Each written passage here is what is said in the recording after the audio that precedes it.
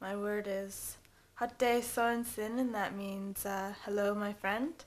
I got it from my grandparents, I guess. I've heard it a few times, but I haven't really caught any other native language, so that's pretty much all I know. Bannock! I would have said something in my native tongue, but throughout my whole life I have never learned anything culturally or spiritually, and I think it's a really sad thing. I wouldn't mind learning, but I never did. So I had to say Bannock. Spa'utin. That means asshole in Shuswap. There's a story that goes along with it about my dad who'd met this guy, and his last name was, I don't know, something like say Spunny or something like that. And he got it wrong and thought his last name was Spa'utin. And he went home to my great-grandfather and was telling him all about this guy he met who was his cousin. He said, "Dad, I met one of my cousins. His name is Larry Spa'utin." And my great-grandfather just started laughing. And my dad got kind of mad and was like, "What are you laughing about?" And my great-grandfather was like, "Well, Spa'utin means asshole." So that's my word, and my dad was pretty embarrassed. Macheskocesis. This is my native name that my great-grandmother gave me, and I got to go to her 100th birthday last summer, so it's a really important name for me. It means little swallow in Cree. Qela kiasla nuku am balas. Gyayutlan lacha mamleokla. Glunam qis. Maya hila. That word means to take good care of something or someone. And when people define Maya hila, they tend to define it as respect. I mean, if you know your language, you just have a better idea of who you are. Mahikan. In my language, it means wolf. To me, wolf is a very strong person, strong animal, strong spirit, does well on his own, knows how to survive, knows how to take care of himself. But once he becomes a part of a team, a pack, he brings that pack to be great. The pack becomes great, he becomes great, he really excels as a team player. And I see myself as a very good team player. And yes, and that's what wolf means to me. You know, I sing, you know, I've had a song that's come to me through the Sweat Lodge, you know, and I call it the healing song, you know. It's a personal song.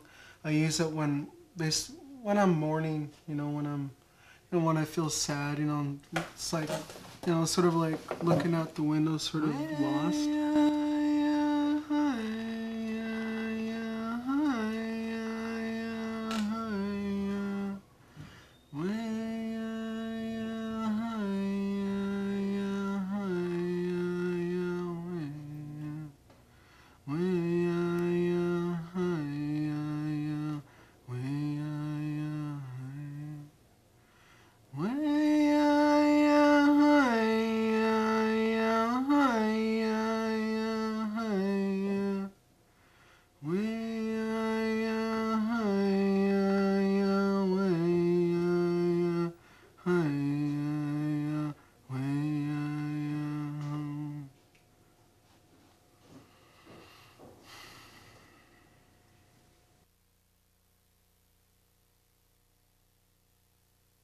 If you go to a powwow and you notice that most girls have their skin showing and just their head showing, right? Because you're supposed to be very modest, and that's not being modest at all. That's just trying to be trying to use the native image as a sexy kind of like a savage kind of thing, you know. And that ain't very respectful in a way, and I don't think the Eskimos would like that. Maybe they think of mockery or something. Yeah. Kind of like mocking our culture and. That ain't, well, I don't like it. I don't think it's very respectful.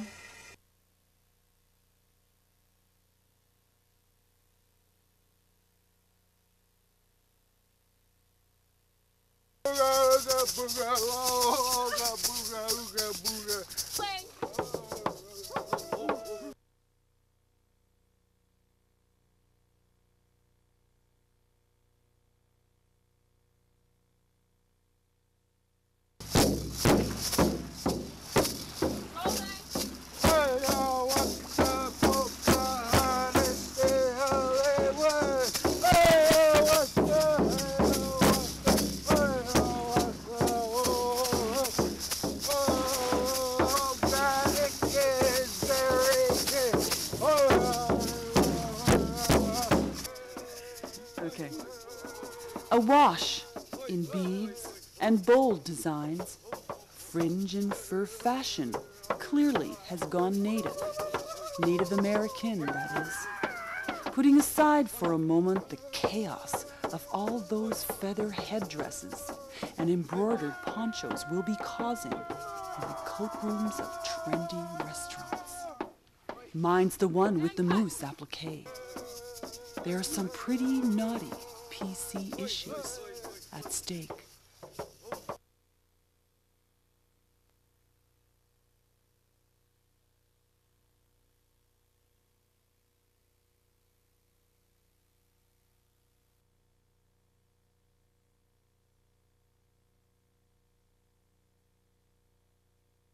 Oh, it don't matter if my hair's all messed up. I'm just an Indian anyway.